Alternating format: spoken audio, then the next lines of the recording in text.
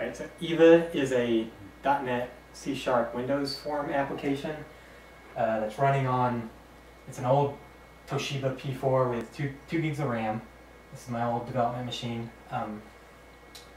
It's using system.speech for the speech synthesis and also speech recognition. And to do multi-zone audio, it's using DirectShow. It's got a UI for setup and also just to show me some debug of like what's a debug dump of what's happening. But the UI is not important.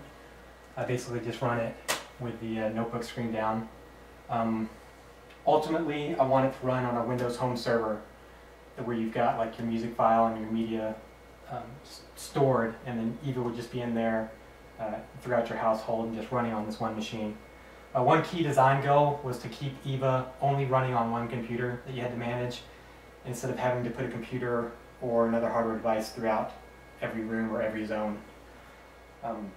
In this instance, I have 3 zones set up in my house. So this is my computer room zone, I've got the living room zone, which we'll see, and I've got the bedroom zone. Each one has to have a microphone and a speaker setup. I'm just using cheap PC speakers. And I've also got an X10 wireless remote that I can put out throughout the house, but we'll talk about that later. For wireless microphones, I'm actually using the karaoke variety. So this is the setup here. This one's got 4 separate channels for the microphones. So I'm using 3 of those channels right now, for 1 for each zone. And then that's for speech input into EVA. For output, I'm using 3 different sound cards.